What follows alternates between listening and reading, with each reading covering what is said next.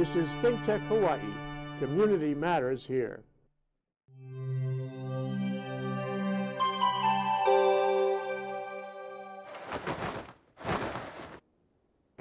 Aloha, I'm your host Sharon Thomas Yarbrough.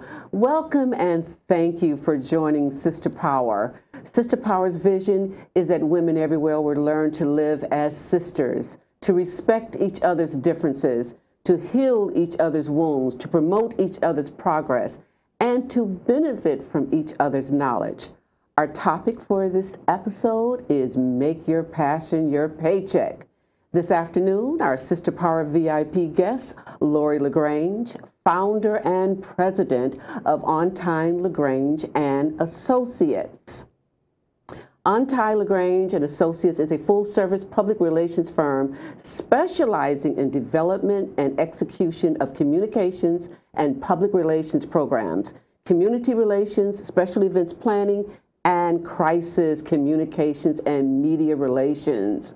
Welcome to Sister Power, Laurie. Thank you. Thank you for having me, Sharon. Oh, thank you. Well, tell us a little bit about yourself and a background of your business, Ontai-LaGrange. So I started in public relations straight out of college. It just happened because I had thought I wanted to go into advertising, but there were no jobs available at that time. So someone said to me, well, why don't you go into public relations? And I had no idea what it was, but I applied for a job and I got it. And so that was, about 35 years ago. No. Yes. So I worked for one of the large agencies here in Honolulu. And agency work is tough. It's very fast-paced, a lot of jobs you have to do. You have to multitask. And it was great as a first job because I learned a lot. But then I got married. And like a lot of moms and dads, or future moms and dads, you think about, okay, can you really sustain this and have work-life balance? And my husband was in the hotel industry. So I worked for the agency for about 5 years, learned a lot, and then decided after we got married that something needed to change. And public relations was my passion. I really loved it. So I decided to go on my own. And that was in 1991. And one of the things that I did was I purposely did not take any clients with me. It was a leap of faith, because in this industry, on this island, you don't want to burn any bridges. So I left with nothing. I set up my phone in my house and my computer, and the rest is history. That's what I did. Wow. So public relations, that's your passion. It is. It is. So tell us, what is public relations? What does public relations mean to you? Public relations is really hard for a lot of people to understand. And I don't think my dad ever understood what I did, actually. Public relations is the art of communicating. And you use different tools to communicate. So, for example, we write what's called a press release. And you basically sum up what your message is about your client. What benefits do they provide? What do they do? What's the news story there? So we do that as one item. We send out these press releases to the media. The second way that we do this is we work with the news media. So we work with them to convince them that we have a story to tell that viewers and readers really want to learn about. And we're going to talk about the benefits of our client, what our client provides to the community. What makes us different from our competitors. So a press release is one, then working with the news media is another. Another thing that we do is we coordinate special events. So we may put together a special event for a new business, to celebrate an anniversary, to showcase a new product, to once again share with everyone what it is we do and what are the benefits. In Hawaii, another area that's really, really important is community relations. So we are a small community. And some of the work that I do is working with companies from the mainland. Because as you know, someone that moved here, right? Yes. It's very different. And you have to respect the way that people do business here. And you have to understand what's important to them, and you have to be a part of the community. So I do a lot of counseling in that area too. And then as you mentioned when you're talking about, what my company does, we also do crisis communications. And that's a really tough area because when you're faced with a crisis, you have to act fast, and you have to really use your communication skills to communicate to everyone that, you know what, we care, and we know we made a mistake, and this is what we're doing to fix it, and this is what we're doing to make sure it doesn't happen again. So in a nutshell, that's what public relations is about. And I think one of the things that people get confused about is, how is that different than advertising? So when you look at advertising, advertising is you buy an ad, you create an ad, and you buy the space, and you have total control over what's in that ad and where you're placing it. With public relations, when we work with the news media, we can't buy it. We have to convince them that our story is worthy to tell, and we don't have total control over that content. So you really have to hone in on your communication skills to make sure that that story is the message that you want to share. And that's so important, I'm glad I have this opportunity to thank you to help with the success of our Sisters Empowering Hawaii's second annual Women Making History. You were calm and cool and collected, and you were there at all times. And I think that people should really understand the importance of having a public relations firm on their side.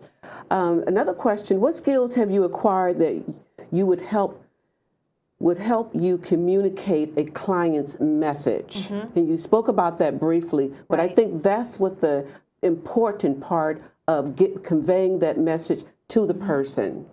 You have to be a good writer. I would say 80% of your job is writing.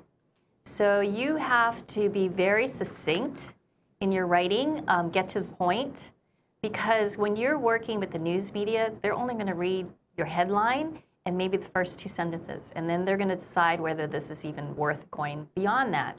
That's number one. Number two, you have to have good people skills. You know, you have to convey energy, you have to convey passion about what it is you're trying to get people to understand or to buy into.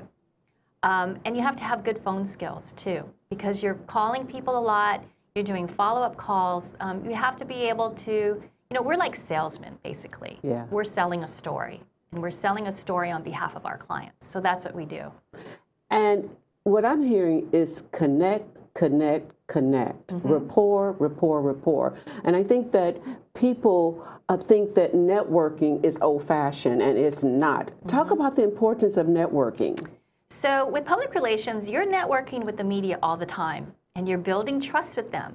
Because if you sell them something and it's not totally trustworthy, or there's some mistake, they're not going to trust you again, because you're messing with their livelihood. So it's networking with the media. It's, you know, when you're building your business, it's looking at organizations and looking at the membership of those organizations. Are these members potential clients?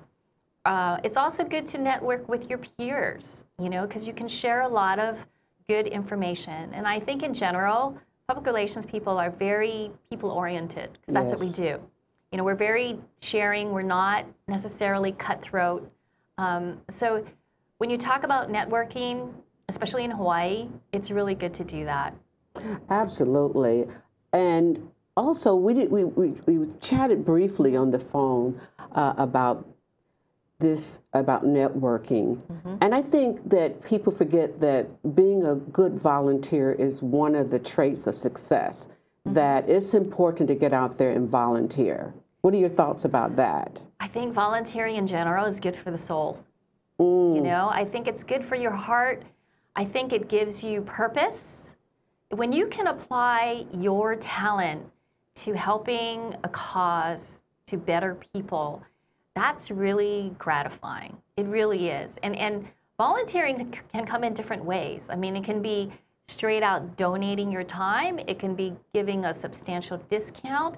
It can be rallying your clients to provide donations for a cause. So I think it's really important to do that. Sometimes we get too caught up in, you know, making money and being successful, and we forget, you know, the importance of supporting our community. It's important. Yeah, it's all about giving back. And another question for you, not everyone is cut out to work for themselves or striking out on their own. What are some of the basic steps of becoming an entrepreneur? You have to be willing to take a risk. Because let's face it, it is a risk. You know, that you don't have a guarantee of a monthly paycheck. And so you have to understand that. And the way that you're going to get over that is, are you truly passionate about what you want to do? Do you truly believe in yourself that you can do this? And are you being true to yourself in thinking, okay, I've got the skills to do this, and I'm going to do whatever it takes to make this work? And are you willing to work 24/7? Because basically, that's what you have to do, because you are your brand.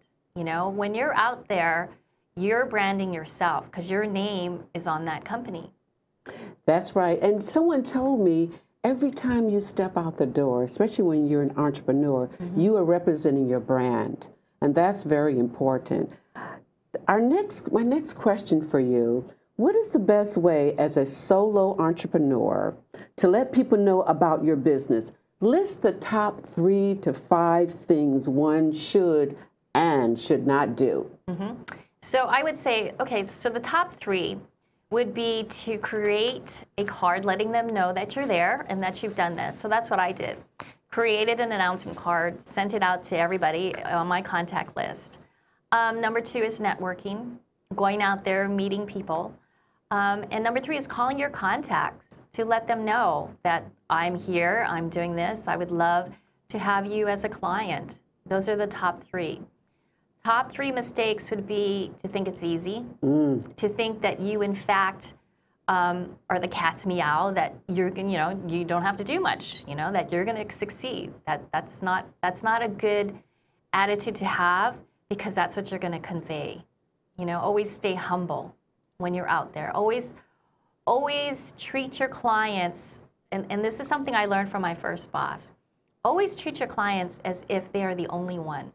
Regardless of whether you are ready to climb the wall because you've got everyone that wants something, they should never know that. I cringe when people say to you, I am so busy, let me call you back. That's not good. The third thing is be very aware of what you say. Whether it be someone, the temptation to talk, what we say, talk stink, about, a competitor or somebody, right? Because it'll always come back to you. So live your life the way you should is basically the third. Those are some excellent points. And I know in today's society, talking on the telephone is just like, you're in the 1900s almost. But I find it's very important to hear the passion in that person's voice when I'm asking them to speak, or if I'm asking them to meet with them. I do like to pick up the telephone and call that person. Right. It's becoming a lost art. Yes. That and meeting in person is becoming a lost art, because of technology. But there's so much that you can convey, through your voice, through your presence, through your gestures. That's all the art of communicating. Well, we have more things to discuss, Laurie, and we'll be right back. Living in this crazy world, so caught up in the confusion, nothing is making sense for me and you. Maybe we can find a way, there's got to be solution, how to make a brighter day. What do we do? We've got to give a little love, have a little hope, make this world a little better. Try a little more, harder than before.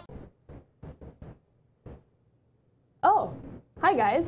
It's RB Kelly. I'm your host of Out of the Comfort Zone, where I find cool people with cool solutions to problems that all of us face. Now, the thing is, we're really cool, and I only invite really cool people, but the thing is, I think you're kind of cool too, so I think you should come and watch. That Thursdays at 11 a.m. here on OC16 television with ThinkTech Hawaii. I'm RB Kelly, host of Out of the Comfort Zone, and I will see you next Thursday.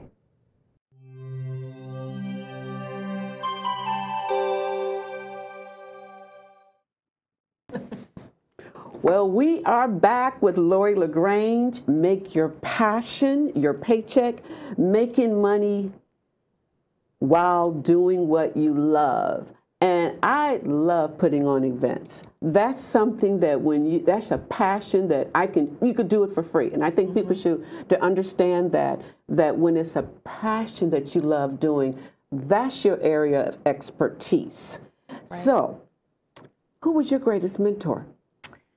Gosh, I would have to say it's not necessarily a mentor. My greatest cheerleader is probably my husband.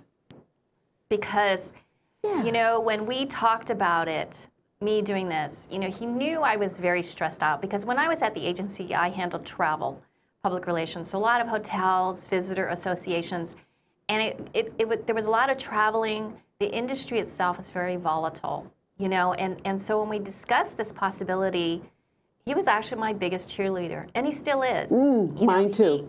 He believed in me. He said, if that's what you want to do, then do it. And we'll figure this out, and we'll get there, you know. And even to this day, he's the best, you know. And you have to have that support.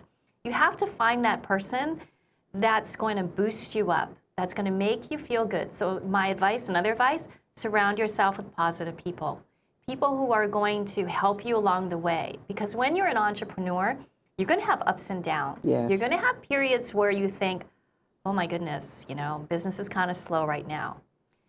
But you have to keep the faith. And one way you keep that faith is by having good people in your life.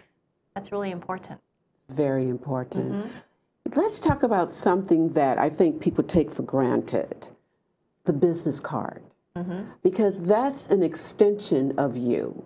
What are some of the do's and don'ts for the new entrepreneur that's stepping out on faith, because that's what it takes, and courage? You need courage and faith, and of course, your expertise and your passion. Right. Just touch a little bit about the business card. Business cards have to be easy to read. They have to represent who you are. So if you're in marketing, it should be something that's creative. It should be something that's vibrant, that stands out from all the rest. So if you're in marketing and you're promoting yourself as a creative person, you don't want something that's printed in black and white that, I'm sorry, looks like an attorney card, right? With no images or anything, just you know, because that's what they need, right? And you have to put pertinent information on there. So I would say put your cell phone on there because you have to be accessible. You have to show them that you're accessible. I like that. And what about the front and back?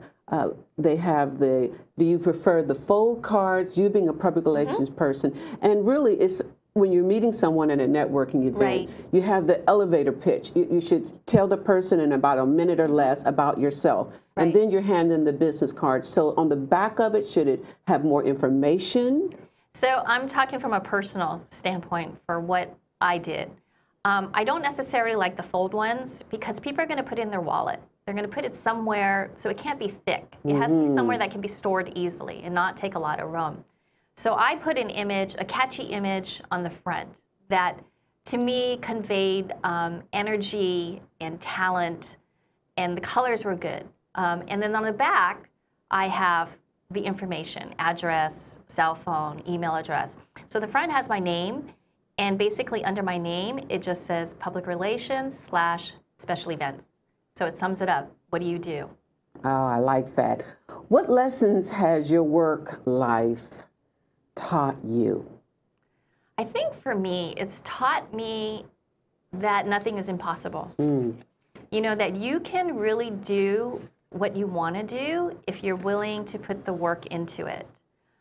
It also taught me as a mom that you can have it all, you know, because my kids, I call my business a life business. So my sister was my partner for many years, and we raised our young children with our business. So we would go to all their field trips. If they were sick, we had this little corner in our office with, you know, the video, and we would put them there on their little blankets. And it's taught me that there are ways for you to find life balance. Sometimes you just have to think out of the box. Yeah, you do have to think out of the box. There's just so much going on right now. Really, we're living in a very exciting time. I like that. What advice would you give to women starting their own business? Whether you're a man or a woman, I think the advice is the same. It's, you know, take a risk. It's perhaps the first step is to do pros and cons. You know, what are the pros and cons of you doing this? And can you, when you look at that con list, can you overcome that? You know, can you take the risk financially, personally? Does it fit your personality? Because if you're someone that will not be able to handle it if you have a month or two where it's really slow, then it might not be for you.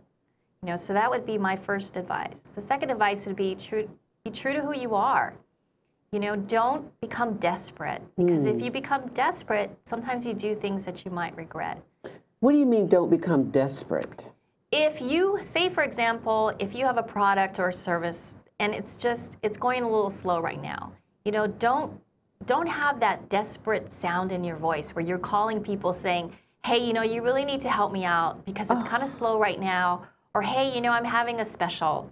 You know, or hey, I'll do this for you for free. Oh, hey, you really shouldn't use her, I'm much better. You know, that desperation sometimes makes us do things that aren't the best thing for us in the long run. Exactly, because at the end of the day, you have to live with yourself and be happy with what you do. Because when you start off being an entrepreneur and that passion is there, you're doing something you love, that's a very good point to consider. Do not be desperate. Right. Who inspires you? God.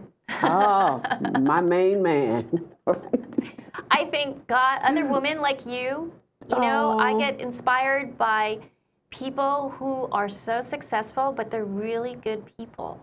You know, that's who inspires me, because you don't have to be someone that's not very nice in order to succeed. And then when you look at success, everyone defines success in a different way. Well, how do you define success? I define success with the fact that my boys, who are now 24 and 19, they love hanging out with us. You know, and I have a loving husband, and I have balance. I have great clients. I pick and choose my clients, and they've been with me for a really long time, and I have fun. I have a lot of fun, and life is good. Life is good, and when you're having fun doing what you love to do, you give more. You give more of yourself. Exactly. And good referrals. Yes. They It's make all good, by word of mouth. Exactly, good referrals. Yep. And I think another subject I want to broach on that I feel is important as an entrepreneur is just sending that thank you note. Yes. Saying thank you. I think that people send it usually, I'm an old-fashioned girl, so I still write thank you notes. I still call people. I just don't send out via email. What is your recommendation, especially to a client that you want to hold on to, you've had fun with, and you want to continue to work with? You know, my clients become my friends, really. And I remember when I was at the agency, my boss said that to me. She said, you know, one thing about you is your clients become your friends. I mean, we share, you know, we share our lives. We know about each other's kids. We know when something happens, which may not be so good. We're there to support each other. And that's what keeps them there, you know? And it's trust. It goes back to relationships, building relationships. That's true. Having your own business is like having a husband. You make that commitment. Right. You're honorable with each other. You love each other, and it's just a different type of love. So why do you love PR? I love it because it can do amazing things, you know, and when I talk with clients and I go out there into the community and I find really great organizations for them to support, it's really gratifying, you know, and when we travel to the neighbor islands and I meet people and they need help, and I bring these partnerships together, to me, that's really what it's all about, truly, you know. So I think sometimes people get confused with public relations and marketing. And there's a balance there. One needs each other. Right. So the way that I would explain it is that marketing is the umbrella. Okay, so that's the overall term that you would use. Under marketing, you have different components. So under marketing, you have advertising, you have public relations, you have direct mail, you have social media, and all of those different components work together in the overall marketing of a company. Wow, that's good. And you briefly mentioned about press releases. If there's a pause in your business and you do not have anything going on, is that something that you should think about doing in between where there's a pause in your business? As far as writing a press release on yourself? Well, just your business, your thoughts. I think you can give advice, or whatever the occasion may be. I think press release serves a different purpose. Okay. Okay. A press release is used to share something that is newsworthy. So if you've got some downtime, I would suggest, you know, there's different things you can do. You can volunteer for different organizations. You can go and network more often. You can go to events that organizations host. Get involved in your community. I think that was one of where I first met you at American Red Cross. That's right, Yeah. years ago. That was one of my very first events that I did. And then from there, you meet people and it grows and things happen. And I'm still in contact with the people at the Red Cross. Yeah. When you say keeping those friendships and those partnerships, that is so vital. Share a few tips of how an entrepreneur can move consistently toward their goals and making their passion their paycheck. Tips. Remember who you are and why you're doing it, okay? Because if you forget why this is important to you, you're going to lose your passion. And if you don't have the passion anymore, then it's time for a change. If you remember the passion and you keep it in your heart and your soul and everything you do, that's what's going to propel you forward. For me, it was having life balance and to be able to continue doing what I really like doing. And that's what's kept me going. And when you have that energy, you attract people and your clients, you do good work. Yeah, you do. This has been so informative to me, and I always enjoy speaking with you. As my husband always says, school is never out. You're always open to learn. And we want to thank everyone for watching Sister Power. I'm Sharon Yarbrough. Oceans of Aloha, peace and love.